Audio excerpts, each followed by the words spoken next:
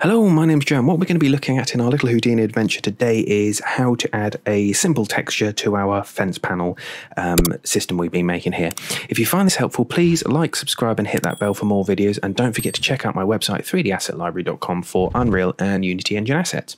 So in previous videos we've created this fence here that follows a curve that we can place down and generates this and orients the fence panels in the correct direction. So what we want to do is just add some say a wood texture to this and maybe a little bit of metal down here. So first thing I did is I went to textures.com. Only reason I'm using this is so that anybody can follow along.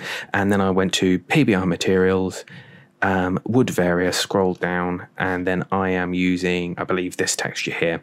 What you want to do is, obviously, once you've created an account, is you want to download the albedo, normal, roughness, and ambient occlusion. I've just chose 1024. Obviously, the higher you go, the better the quality, but for what we're doing, for this purpose of this tutorial, that's fine. So inside Houdini, what we want to do is basically, we could add everything at the end here, and or just before this copy to point here, and it applies the whole texture. But what we want to do is we want to add what I would like to do is make it so that we can add a texture to this, each individual part, and then it's copied across. And the reason being is, obviously, if I wanted to add a red cap on here, I could. I don't have to fiddle about with textures and try and manipulate that. So what we'll do is we'll start with our post. So you've got to find our post. So obviously, if we've named everything here, so that's that, and just select the last part of it. So our post is there. So as you can see, currently it is grey. We're just going to use the auto UVs. So we drag off of the poly bevel and type in auto and select labs auto UV. Then we'll just drag that onto the other line there. So now what happens is that we will have UVs. So if we press 5 on our keyboard, that takes us to our UV view. So if we go back to poly bevel, you can see here there's nothing. And where we've added the auto UV, it's added our UVs here. Now over here you've got in this panel here you've got all these different settings. You can drop down here and say, well, I want it to find shortest path. Obviously, depending on how complicated you see here, what it's done is it's cut it all up, and then you can sort of like reposition, how much of it, how aggressive you want it to be, and things like that. But what we'll do is we'll just I'll just delete that so we've got all the same. We're just going to use the auto UV for this, and just for this one, and we'll gradually change that as we need them. You've got your padding, your resolution down here. We're just going to leave it at 1024, and this is something you can look in on your own of what each things do, because it's obviously we just want to move along. So if we hit 1 on the keyboard, that takes us back to our view there. So then what we're going to do is we're going to drag off of this again and hit tab and type in material, and I'm just going to use the quick material here. You've got everything for Unreal and things like that, but just for me, I'm going to use the quick material for the purposes of this. And then what we'll do is click on the quick material, and this will go white. And then what we want to do is with the material selected, drop down labs PBR, and then what we're going to do is we're going to go to albedo, tick texture, and then go to our folder location, and we will select albedo, and then we'll go down to roughness, use texture, and select roughness. I think this roughness, by the looks of it, is we just need to, it's a bit too shiny, so I think we need to invert the roughness. So you tick that, and then we can add more or less shine as we need it. But obviously wood generally, unless it's a gloss wood, isn't shiny. So just set that to 3, scroll down, leave metallic as it is, to normal, tick. Normal gives us the simulation of like detail in the wood. If I just turn off the color for a minute, you can see that there'll be you can see that in there there's like indentations like you would get in wood. And then we'll scroll down to the ambient occlusion, take again and select AO. I think all of this here we don't really need to touch. Obviously the options are there if you need them. So then what we're going to do is we will just copy those two, and I'm just going to paste them here just so I can break the line. So what we'll do is we'll copy those again, and we will then go to our cap. So we want to make sure that we're getting the cap before it's being copied to the top of our point here. And then what we'll do is we'll just create ourselves a little bit of space here. Just drag that out and drag these up.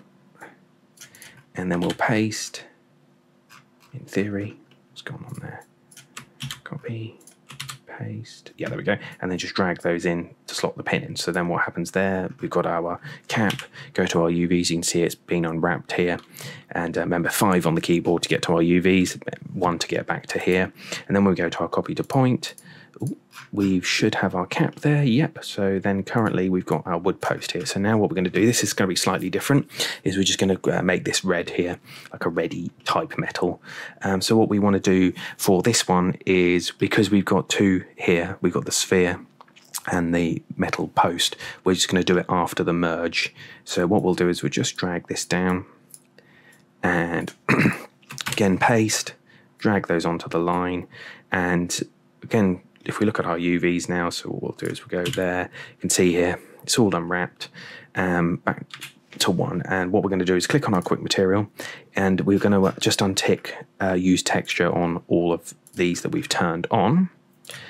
Just turn invert roughness off, and we're going to start again. So we're going to select a base color, so say a red. We want a bit of a deeper red.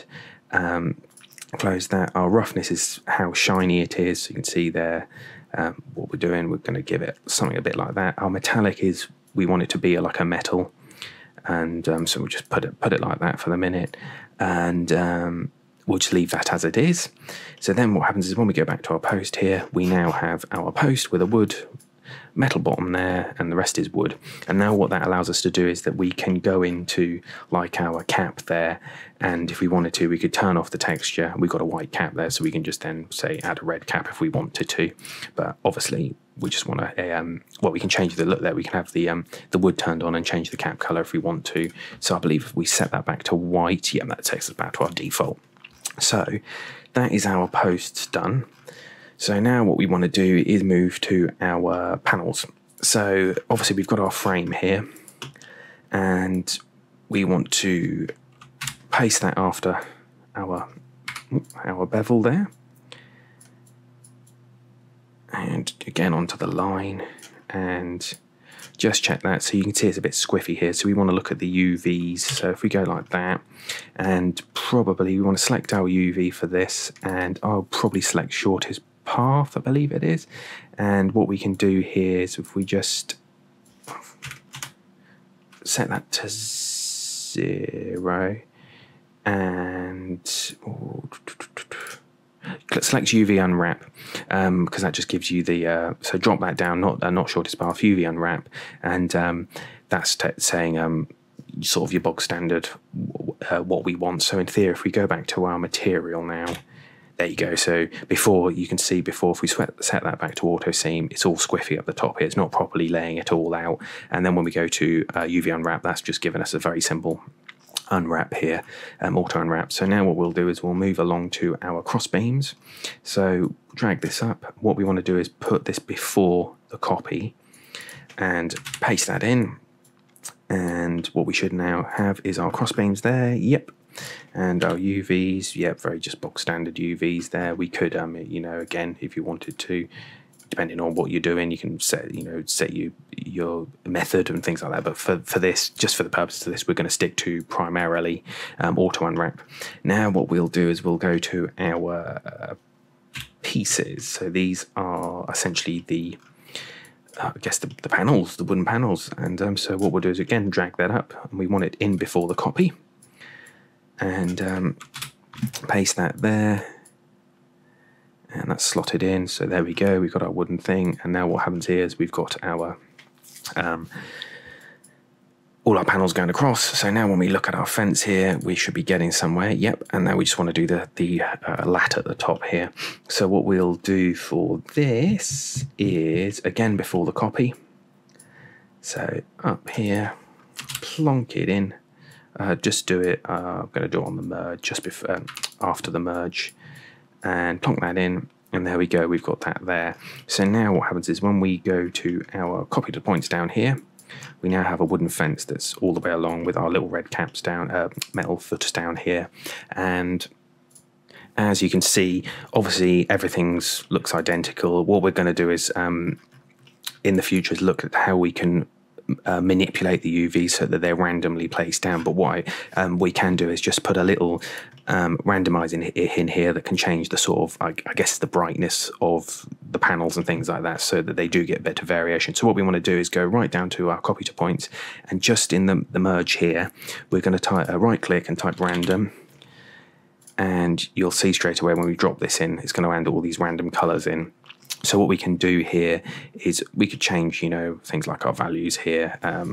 But obviously we don't really want it to be funky colors like this. So we'll drag this dimensions fader down to 1, and you can see here it's added some randomization to our panel. So if we go back to, I believe if we just go back up to here, you can see that there, pre-randomization, it's not really doing anything. After the randomization, you can see the difference there. And I believe obviously you can obviously affect these results here. So if you wanted it a bit brighter, you can do that, I think, off the, to make it easy to control, off the global scale here. So you can see there now we've got a usable fence with a bit of randomization in the color here. And you know, we've looked at just doing a very simple auto UV and then applying a quick material to just get us to this point. And as you can see, I'm personally very happy with this, and hopefully you are. So if it's helpful, if it's been helpful, sorry, great. So yeah, we'll look at a next thing. I'll be looking at some other things of what we can do in tutorials. And so this has got us to a final usable asset we can do. In the future, hopefully we'll be able to figure out how to, when we extend this, you know, say this post here, that it automatically adds slats in and things like that. So you know, we can scale our scale items up, you know, obviously hopefully move on from the fence. You know, I don't want to keep doing fences over and over.